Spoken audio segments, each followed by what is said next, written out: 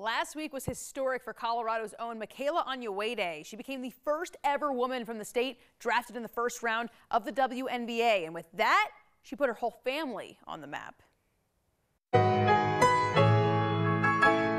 Nothing prepares you for the moment your life changes. The New York Liberty select Michaela Onyenwere from UCLA. It was just so overwhelming, but in the best way possible. That's just such a huge deal to hear your name, and it's just a feeling that I can't really even describe. Michaela Onyenwere shared the moment with her entire family, and the moment was shared tens of thousands of times. And Grandma's got it. They're very, very excited for me, very proud of me. And my grandma went viral. The whole situation was super, super funny. But that's just my family. They've always been behind me, always have supported me. You, on Thursday night, made history here in this state. You were the first ever woman drafted from the state of Colorado in the first round of the WNBA draft. It makes me proud to be from Colorado, and I'm glad that I'm able to kind of set the foundation. I hope that the little girls can look up to me and be like, I can do it because she did it, because she went to school just down the street from me. Michaela is first-generation American by way of Nigerian parents. Draft night was a celebration for their whole community.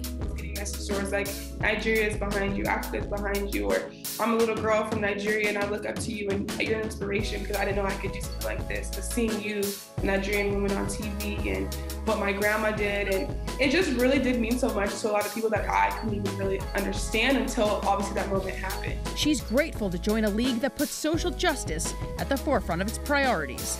Seeing what the WNBA players did last year in the bubble was so inspiring. We saw what was going on in this country, the civil unrest, the injustices that Black people were facing during the time. And to see a league of mostly Black women step up and really be at the forefront of those initiatives was so inspiring.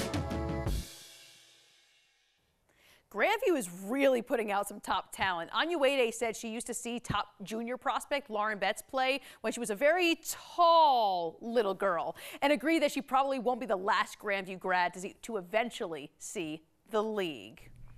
And now she's settled into New York. Yeah, exactly. And she's on the same team as last year's top draft pick, Sabrina Ionescu. The two used to face off every year in the Pac-12. It's good to be on the right side of that rivalry, though, Jacob.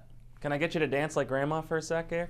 No, I would never. That would just be disrespectful to her. This is true. Moves. This is true. That was terrible what I just did right there. Thank you, Ariel. 9 News is back right after this.